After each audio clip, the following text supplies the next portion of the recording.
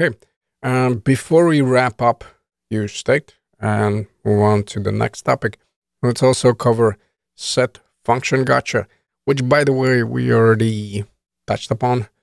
And let's take a look at the fix and a good use case for using the fix. And first, let's just set up a trivial challenge. Let's go to the file, UseState gotcha, in the star, all that, and set up the state value. So again, practice on setting up the use state. Create a button. Like I said, in the beginning, we'll have these buttons. Don't worry. In the next examples, we'll start making more complex setups.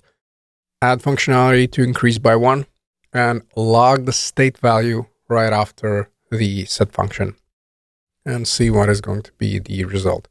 So again, let me just double check. Yep. In here, I'm in use state. Okay, that's awesome. And then in the gotcha, first I want to get the use state here.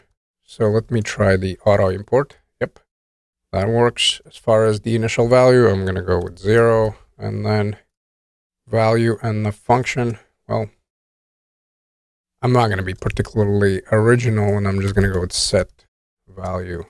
So that is equal to my use state. Okay, awesome.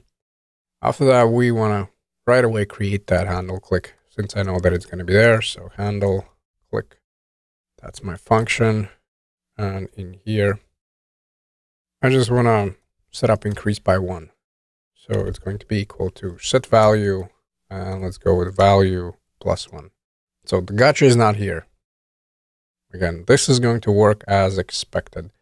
Then let's navigate to our JSX. We want to change this around. It's not going to be a heading 2. It's going to be a heading 1 with our value. So that is going to be correct here. And then let's also set up that button. Type is equal to a button. So button here. Then let's add a class name. Class name will be equal to btn. And let's say increase. And let's also not forget about the handle click. So on click is equal to handle click. So once we have this on in place, like I said, the gotcha is not in this setup. So this is going to work. What I want you to keep in mind that this is not going to happen synchronously.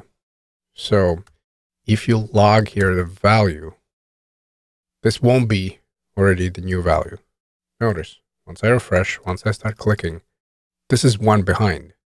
So here I have the 7, and actually in the console, I have a 6. And again, the problem is going to be if you have some kind of functionality that relies on that latest value. And in the following video, we'll see how we can get that latest value, which basically is the most recent state update.